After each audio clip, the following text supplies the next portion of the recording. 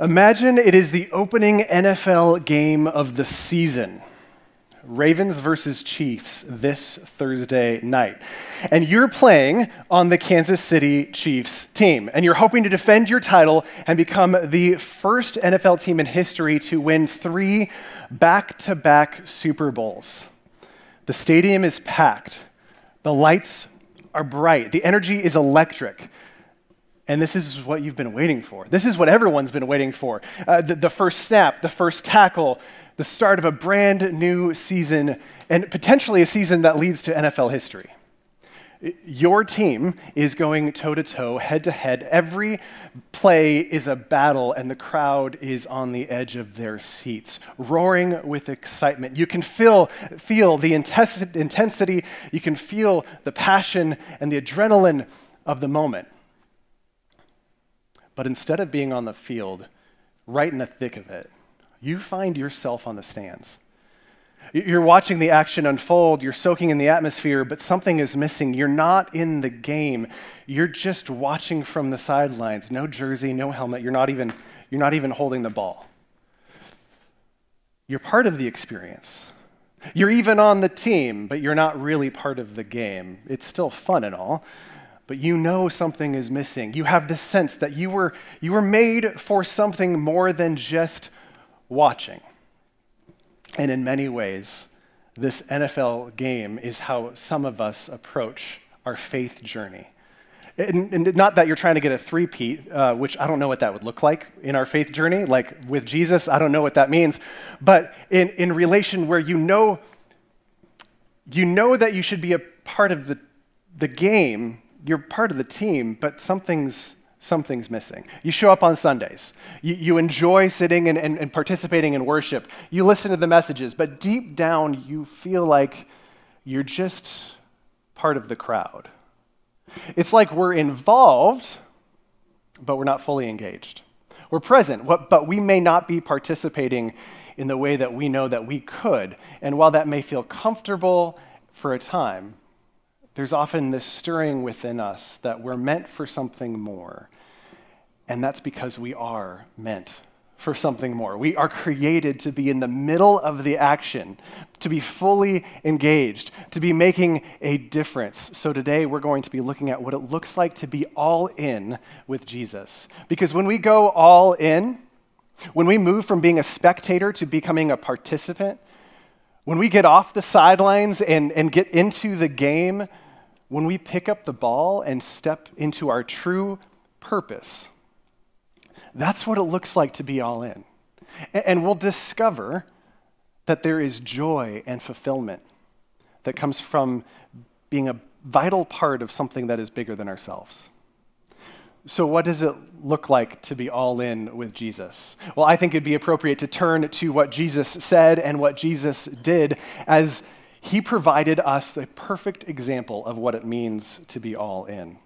We're going to be in John chapter 13, and we're going to see this moment that would have stunned everyone in the room.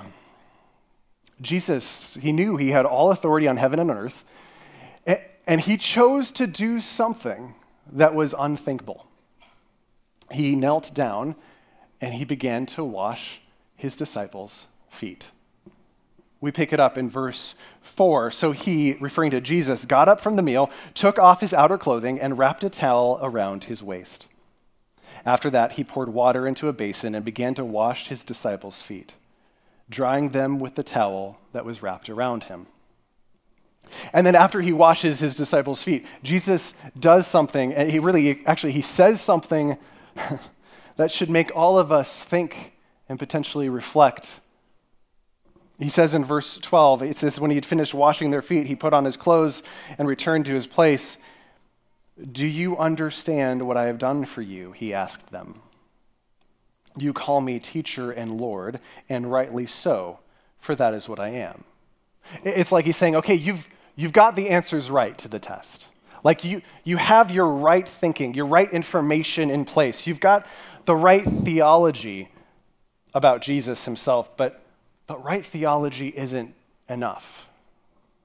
He goes on and says, now that I, your teacher, your Lord and teacher, have washed your feet, you should also wash one another's feet. I've set an example. I've set you an example that you should do as I have done for you. Do as I have done for you. And then later in verse 34 and 35, he says, a new command I give to you. Love one another. As I have loved you, so you must love one another. By this you will know everyone will know that you are my disciples if you love one another. Like, I can picture Jesus sitting there with his disciples saying, you guys, come on, followers, disciples, guys, listen to this. This is what it's about.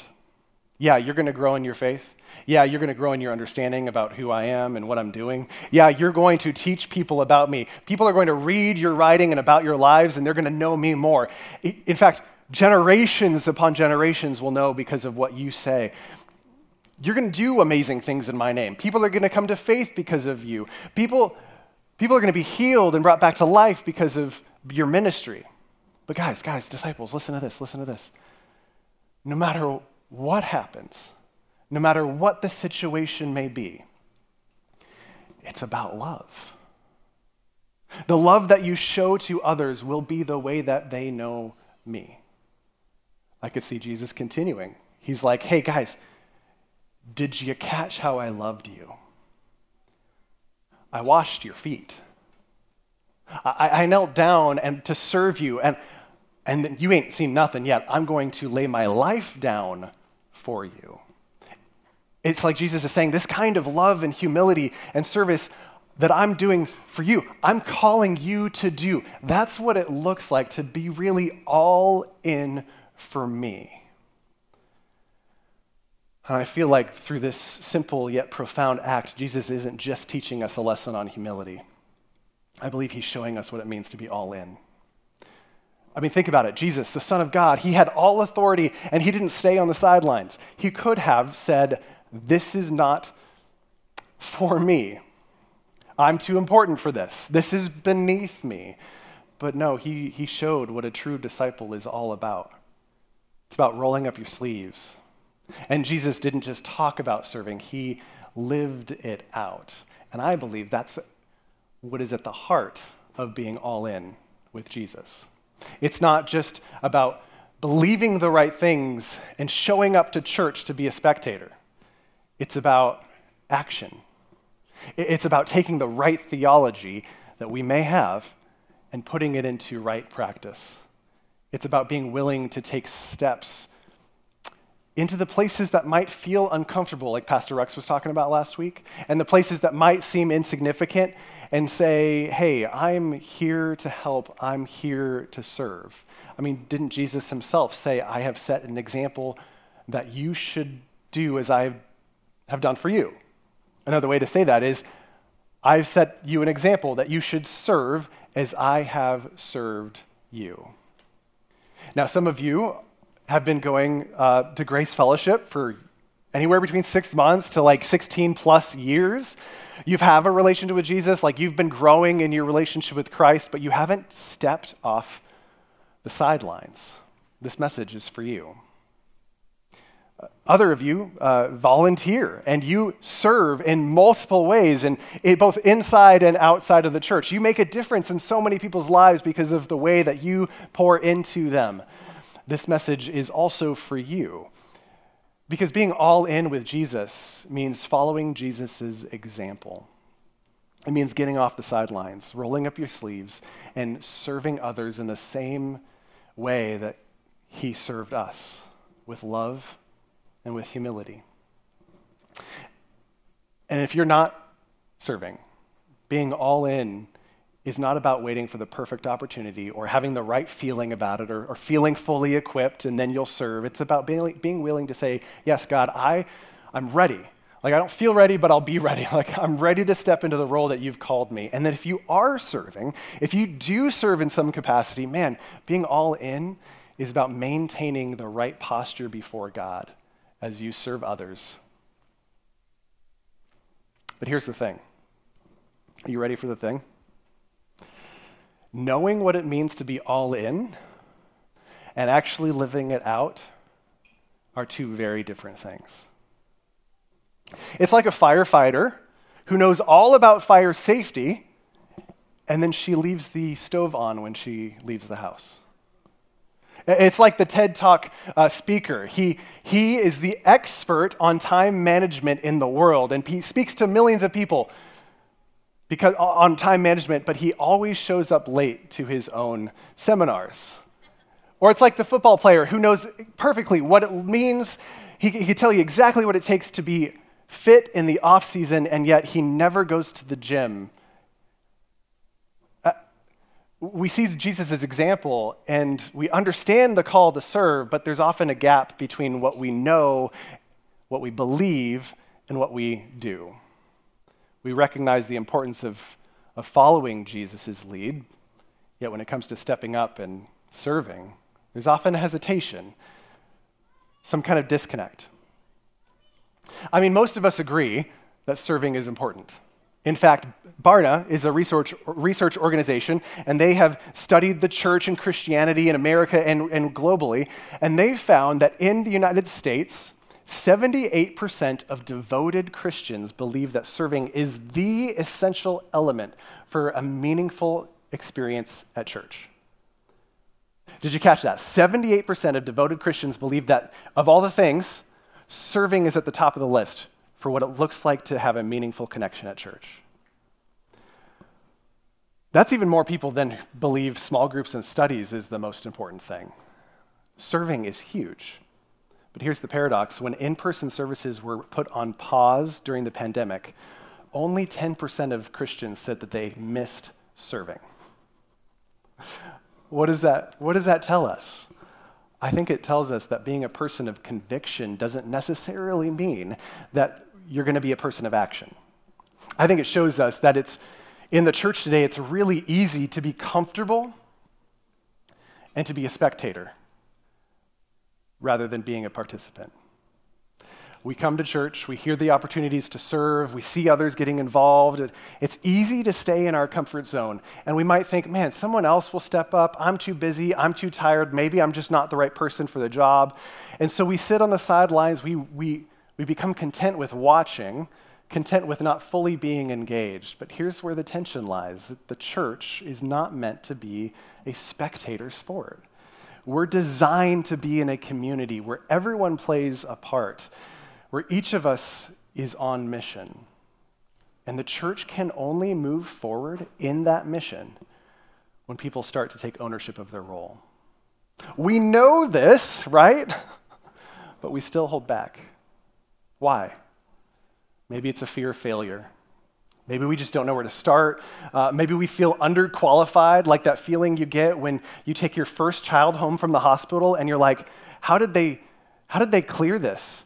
Like, they shouldn't have given me this. Like, I have no idea what I'm doing. I remember I was a volunteer in a youth ministry when I was in college, and on one Sunday morning, the youth pastor gave me the baton and said, hey, you're teaching our middle school and high schoolers this Sunday. And I was scared. Like, I didn't know what to do. And I felt like, man, I'm not smart enough. I don't know enough theology. I'm not cool. And these are middle school and high school students, and they're going to see right through me. And this is just, and I remember standing in that hallway before going into the room and thinking, man, I need to pray, God, help me to be like that youth pastor. But what actually came out of my mouth was, Lord, help me to be the person you created me to be. Okay. We have decided, those of us who have decided to follow Jesus, he calls us to serve. And when he calls us to serve, he's going to qualify us. He's going to equip us. He's going to give us what we need so that we don't have to try to be someone else. I think God was trying to teach me something back then, and I think it's something that he continues to teach me today. Now, if we're being honest, there is another reason we're still holding back. And I think this reason comes in the form of a question. And it's a question that you may be thinking right now. It's a question that I often think in life. It's a question you might consider as you hear, okay, he's calling people to serve. Like, what is it? It's a question that is legitimate. And it comes from our human nature. The question is, what's in it for me? This mindset shows up in so many places in our lives. Think about it for a second. A colleague at work asks you for help on a project, and you're thinking, okay, I can help them in this project, but what am I going to get out of it? Like, is my supervisor going to see that I helped him even though it wasn't in my job description? Am I going to get a recognition or a promotion or a raise of some sort? We do this with our spouse. They give us a call on the way home from work and said, hey, I forgot something at the store. Can you pick it up on your way home? And you think, yeah, I can. What am I going to get myself to make this trip worth it, right? Has anybody thought that? Just me. Okay. In your relationships, we think, whether it's a boyfriend, girlfriend, husband, or wife, we think, what am I going to get out of this? We focus on our own needs, our own expectations. And it even happens at church. We ask ourselves, hey, is this event going to be fun? Will serving here benefit my relationship with God? Will there be food? If I attend this Bible study, will I finally find a spouse? I can't answer that. But we focus so much on our return on investment, which is good in some areas, don't get me wrong. Financially, you need to focus on the ROI in order to actually, if you didn't, you'd be not smart financially. So there's good places to focus on the return on investment. But asking what's in it for me when it comes to being all in with Jesus is another way of asking, how will I be served? And if we look at the life and teaching of Jesus, we'll see that his heart for the church, his heart for us, is to flip that question upside down. He calls us not to have a heart to be served, but he calls us to have a heart to serve. Because here's the truth. We'll never be further, in my belief, from the heart of Christ than we show up somewhere and say, how can I be served? And on the flip side, I believe that we'll never be closer to the heart of Christ than when we show up and say, how can I serve? And there's a question you might be thinking.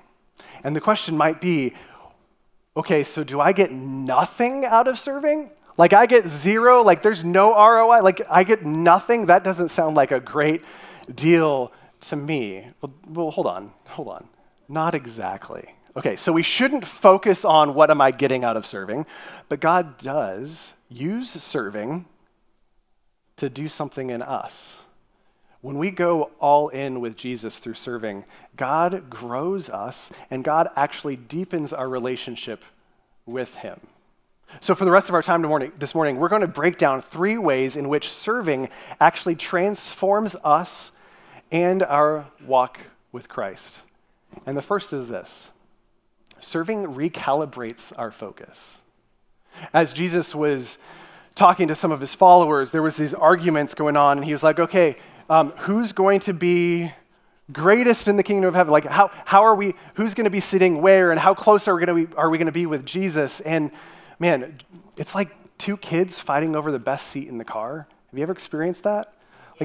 I'm sure Jesus was rolling his eyes because he knew the heart of the matter, and he says a brilliant response in Matthew chapter 20, verses 26 through 28. He says, whoever wants to become great among you must be your servant, and whoever wants to be first must be your slave, just as the Son of Man did not come to be served, but to serve.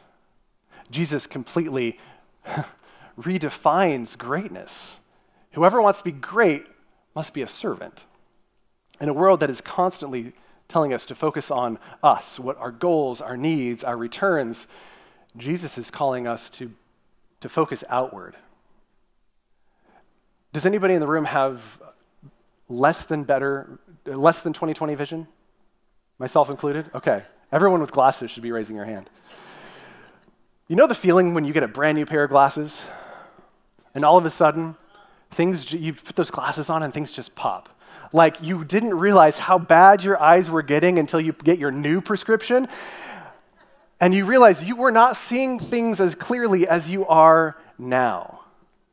In the same way, when we shift our focus from ourselves to others, we stop obsessing over our own lives, and we start noticing the needs of others.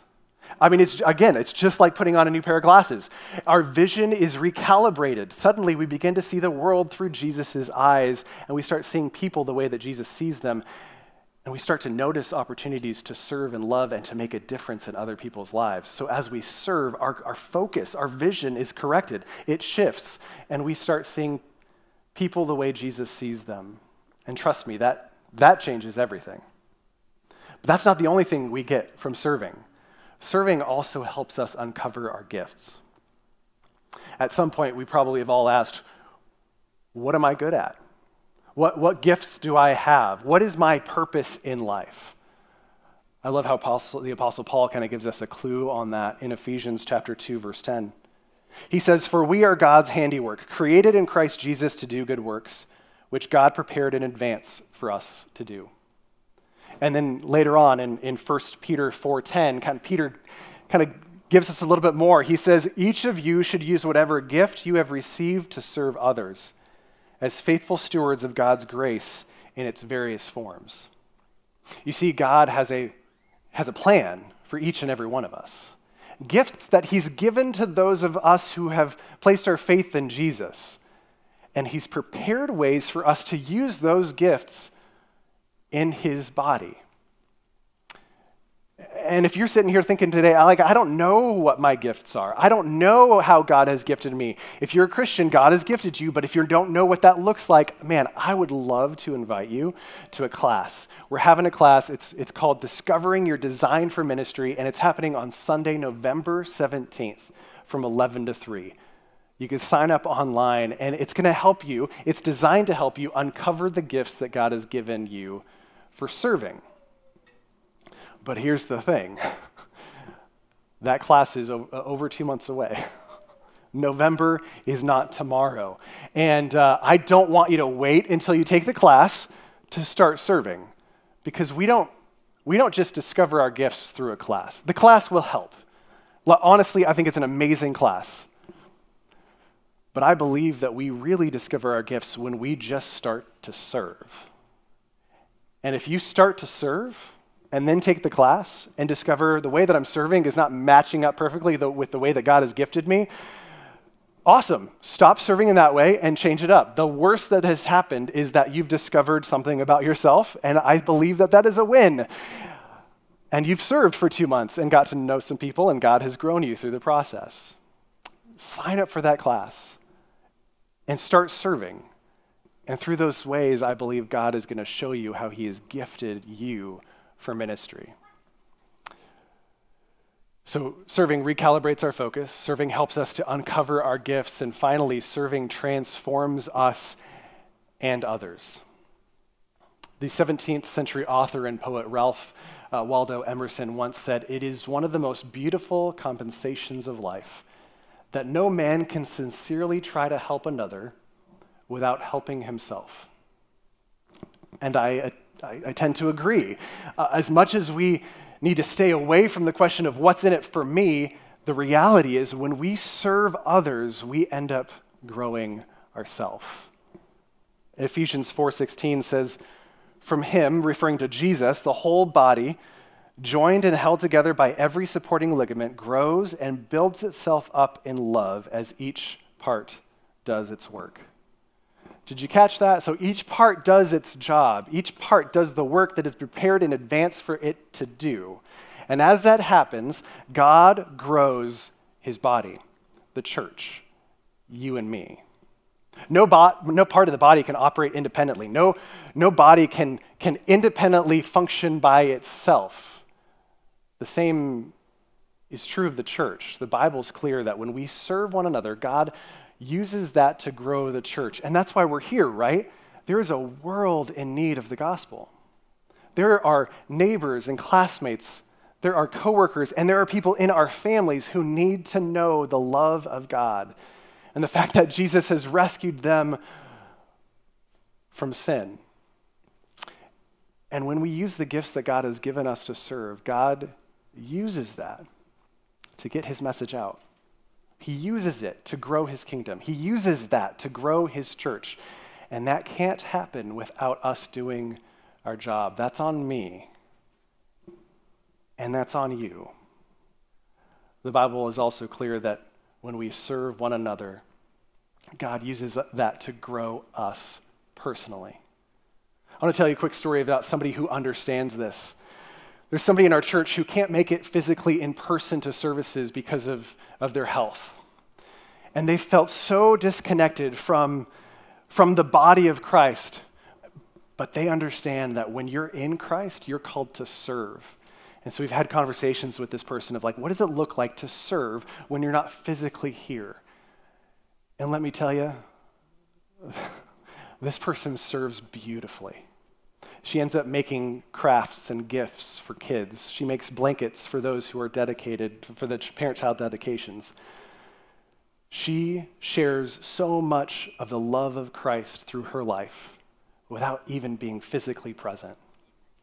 She gets that she's a part of something bigger, that God has called her onto the field, and she does everything that she can with her own limitations to serve and love, because that's what she has to do.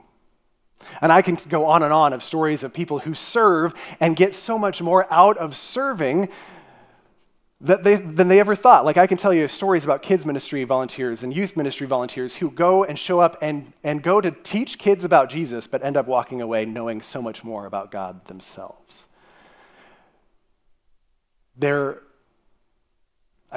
Jesus was right when he said it's better to give than to receive. And when Jesus when Jesus calls us to serve and we step into that and we say yes, he recalibrates everything in our lives. He recalibrates our focus. He recalibrates the way that we see ourselves and the gifts, and he allows us to see how we have been gifted, and then he transforms us in the process. So at the end of the day, I guess there is a lot in it for me. There is a return. So as we wrap up today, I want to take us back to that NFL opening game, right? Kansas City and Baltimore. The energy is there. The excitement is off the charts. The thrill of being a part of something bigger than yourself is right there. The game isn't meant to be watched from the stands. The real action, the real growth, the real transformation happens when you step onto the field. The real growth happens when you pick up the ball. And that is exactly what Jesus is inviting us into. He's not calling us to be spectators of the faith.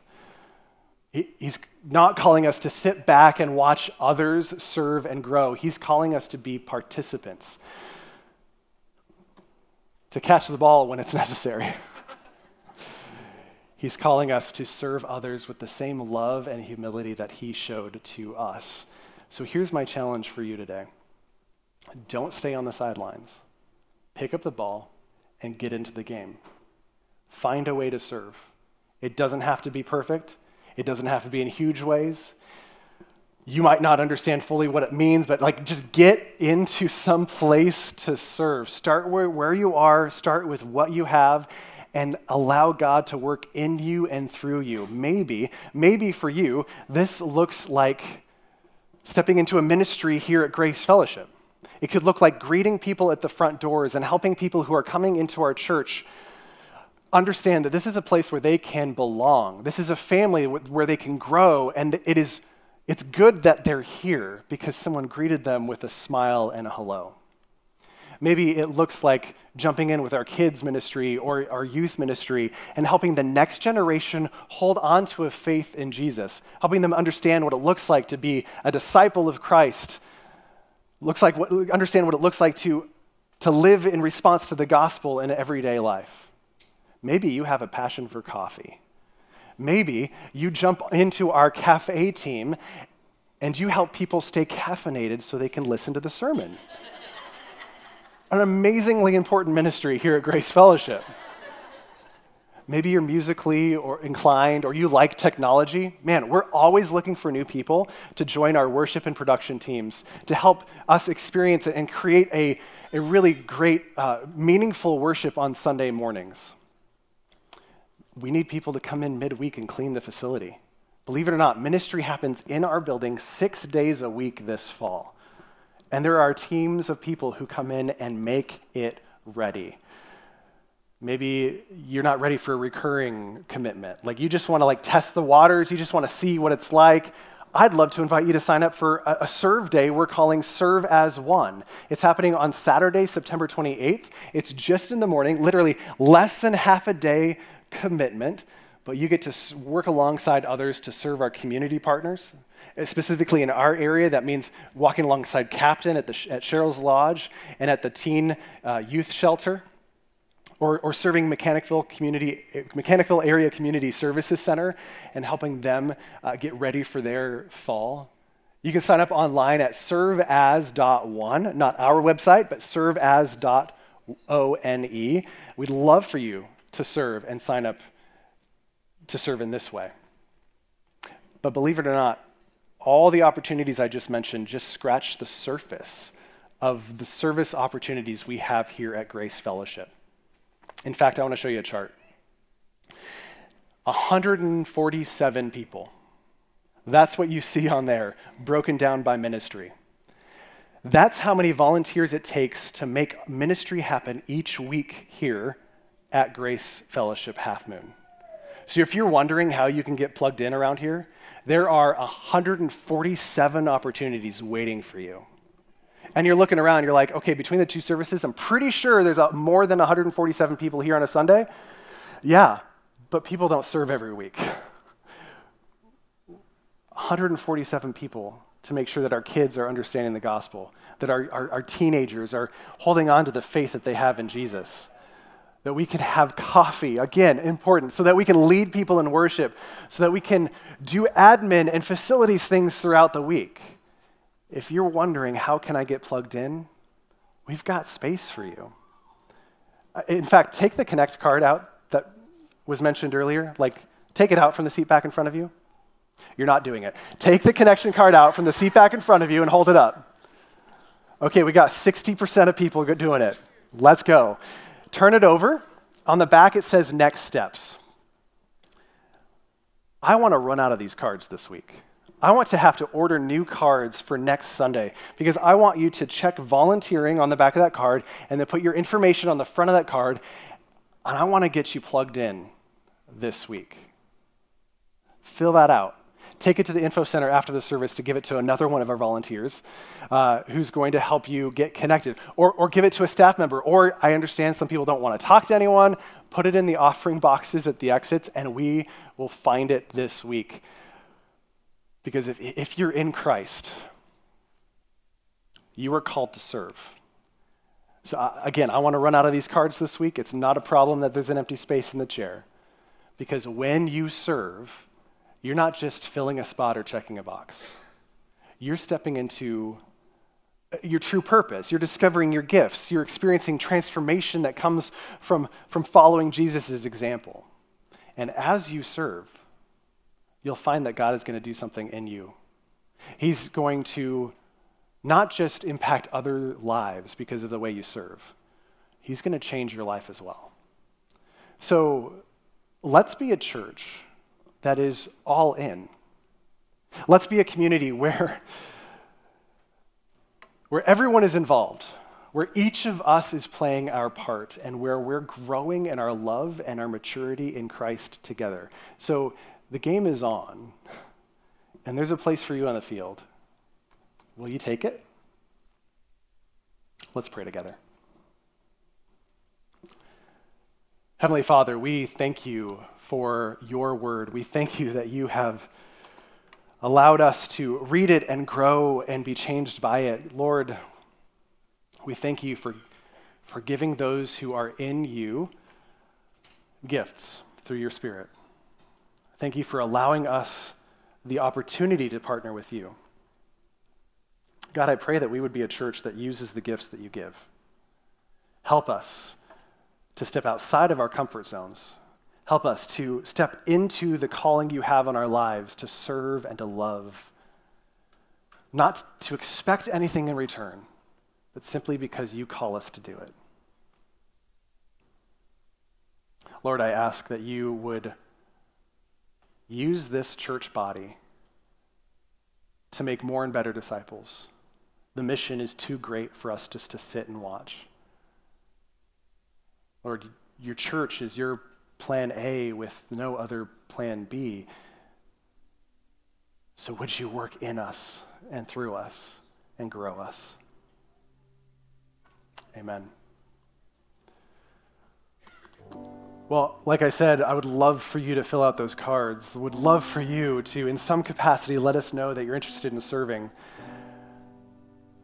And I would love for you to come back next week, because at the end of our service next week, we're going to have a fall ministry fair. And this is an opportunity for you to get to know some of the small groups and studies that are happening this fall, but also to talk to ministry leaders and say, hey, what is it like to serve? How can I serve? What are the opportunities? And next Sunday, we would love to plug you in. But like I said, don't wait till next Sunday. Let us know you're interested today so we can start processing with you what that looks like. Because the mission of God is too great for us to sit by the sidelines. God has called us to something great. He's called us to grow. He's called us to love and to serve. And for now, I'd love for you to stand with us as we continue to worship, as we continue to sing praises to God and declare, man, God, would you build our lives on you? Let's worship together.